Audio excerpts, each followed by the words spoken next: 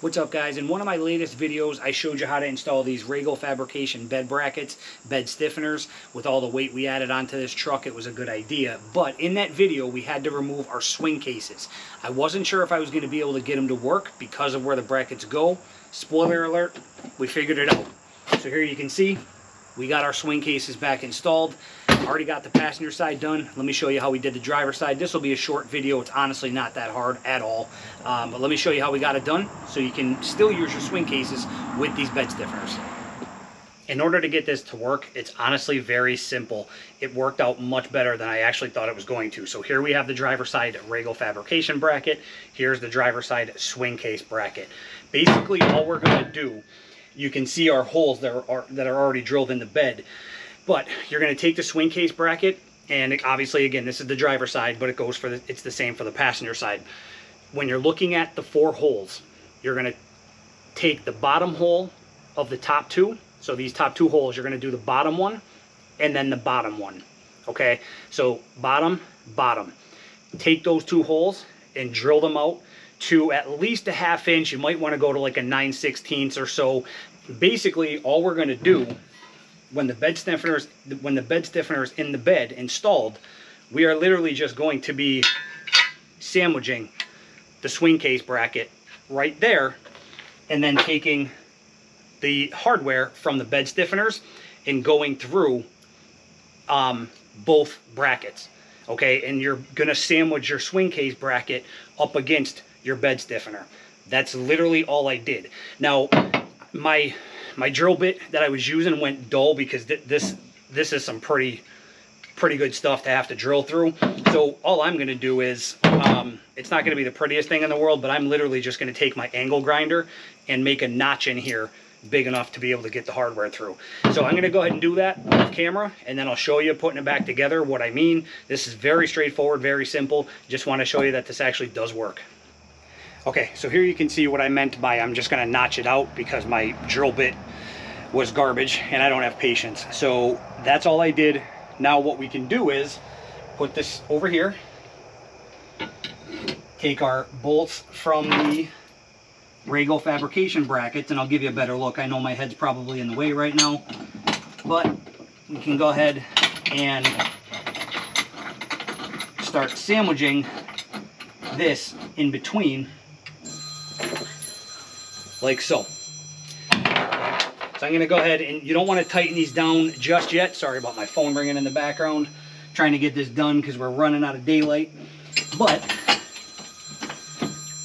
just kind of get these loosely started and installed, because what we're going to do, we want to make sure that the swing case is going to line up with the back bracket.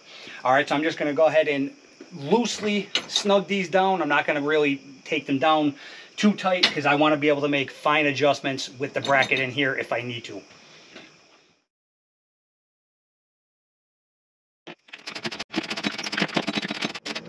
Now with the 3 Rago brackets or bolts somewhat snug down, we can go ahead and put our swing case on its bracket.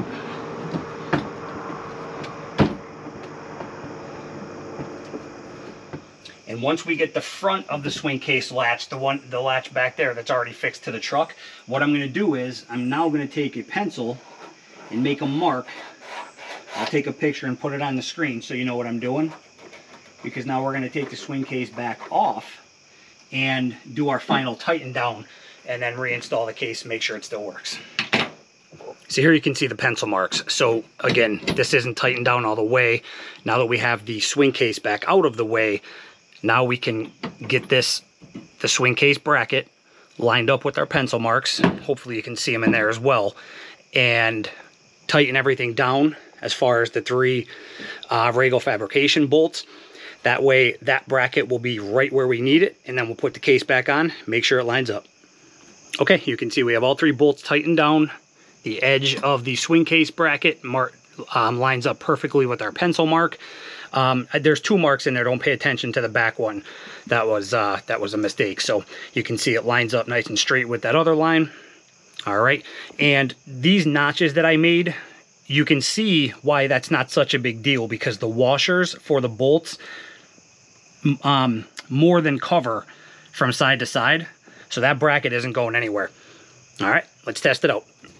Take our swing case, put it on its pegs, and I'd like to build the suspense, but I already know this is going to work because it works perfectly on the passenger side. Boom, locked in place. So there you go. All right, definitely a you know, a pleasant surprise when I did these Rago Fabrication brackets. I wasn't sure if I was going to be able to use these swing cases, but I love them, especially on this hybrid Tundra where we don't have any storage underneath the rear seat. These swing cases come in handy.